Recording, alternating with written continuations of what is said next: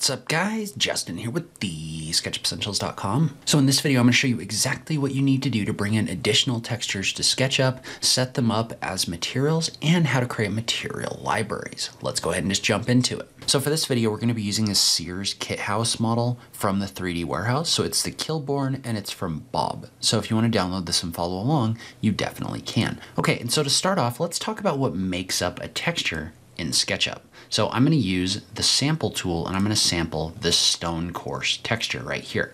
Well, if I go into the edit tab, notice what this does is this has a section in here that's telling us that it's using a texture image. What that means is that that image is being given some properties inside of SketchUp and then it's being tiled across the surface in order to create a SketchUp material. So a SketchUp material is a material that shows up in your material browser here. And so the materials are actually referencing the texture images, but there's something slightly different. So for example, let's say I was to open up this folder right here and I have a texture material inside of it that I downloaded from Polyhaven.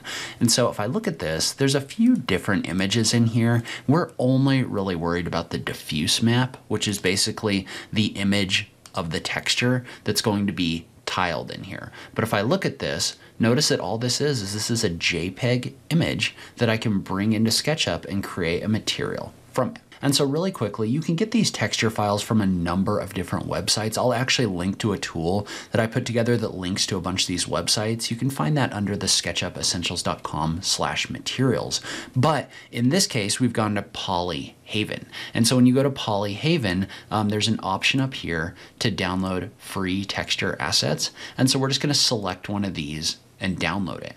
One thing to note about this is there are a number of different maps that you can download along with this. So if I was to select a resolution over here of 1K, note that these can get up to 8K. I usually don't recommend that because you can see how this file size can get really big. But if we look at this and we click on the little button right here, notice how you have the option to download all of these other maps. So those other maps are used for rendering. We're not going to worry too much about them for this video. They basically tell a rendering software like where things should reflect, where things should be bumpy, other things like that. Don't worry about that for right now. We just want to worry about the diffuse map or the map with the colors in it. So now there's two ways that I bring materials into SketchUp. The first is that I can just click over here on this button right here and create a new material. And I'm just going to call this stone wall. And so what you can do with this stone wall material is we can select that texture image that came when we downloaded that material from Polyhaven. So I would click on this and we would go find that diffuse map right here. Notice how when we find that diffuse map, this is now going to show up as the preview image of this material. And I'm going to go ahead and click on OK. And so now I'm just going to draw a quick rectangle in here just so we can see this. And I'm actually going to pull it up so I have multiple different faces that I can apply materials to. But that material is now going to show up in the in model section of your material. So if I click on this, notice how I can scroll down until I find that stone wall material that we just created. Now remember that you can go into the edit tab and adjust the size. So I might bring this down to like 5 feet or 3 feet. And notice how this is going to be a smaller material. But now I have that material in here and I can apply it to surfaces in my model, right? So what I want to do is I want to replace this stone material on this wall. And so I can click in here and I can replace the stone material this way. The other thing that I could do is there's an extension I use from the SketchUp extension warehouse called Material Replacer. And so what that's going to do is I can run Material Replacer. That's going to let me sample a material, so in this case this stone coarse rough, and then it's going to let me sample a material that I want to replace it with, which is this stone wall material. That replaced that stone wall material anywhere.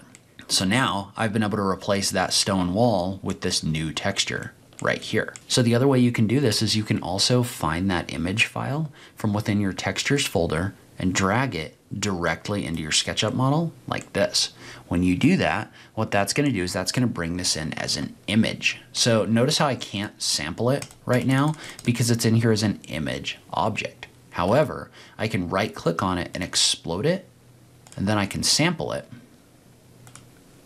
like this, well, notice how that now is going to show up as an actual material in here. And I could call this something else. So I could come in here and rename this red brick wall like this, but notice how that is now also going to show up in here, and I can use that to apply to surfaces in this model. And again, I'm going to adjust the size a little bit because it comes in kind of big. So we're going to adjust it down so that the size makes a little more sense, but then I'm going to replace my SketchUp brick right here with this new material. So material replacer, replace this, replace this. And so it replaced that everywhere in my model. Okay, so that's how you can create new materials in SketchUp. If you want to save them, however, what you can do is you can find that material that it created, you can right click and you can do a save as. Now when you do a save as, what that's going to do is that's going to allow you to save the SketchUp material file, the SKM file, in a folder. So in this case, I'm going to call this bricks _ red brick wall.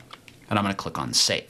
Notice how I have other bricks and stones in this folder as well. So if I click on save, now that material is going to show up in that folder.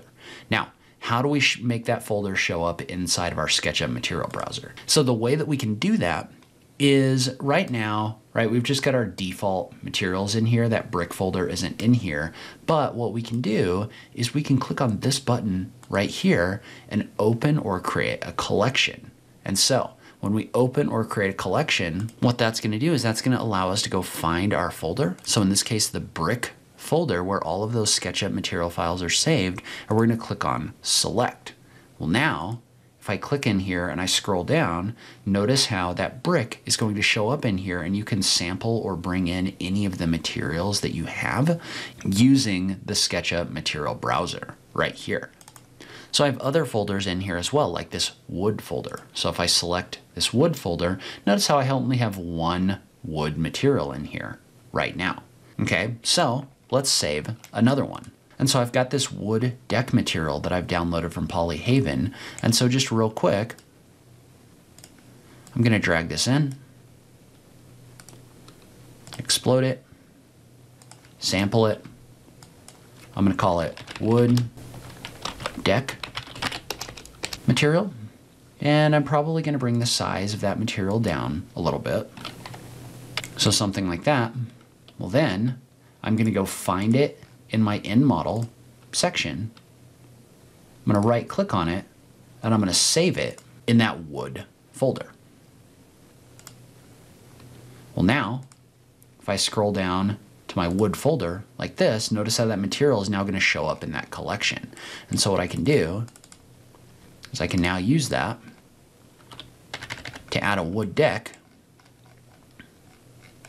to my front porch like this. All right, so if you're looking for more step-by-step instruction on how to learn SketchUp, make sure you check out my course, the SketchUp Essentials course, where you can get not only some of the best SketchUp instruction on the internet, but also our community forum and our group live calls where you can actually get on the phone with us live and ask questions and get help. If you want to check that out, I'll link to it on this page. As always, thank you so much for taking the time to watch this, and I'll catch you in the next video. Thanks, guys.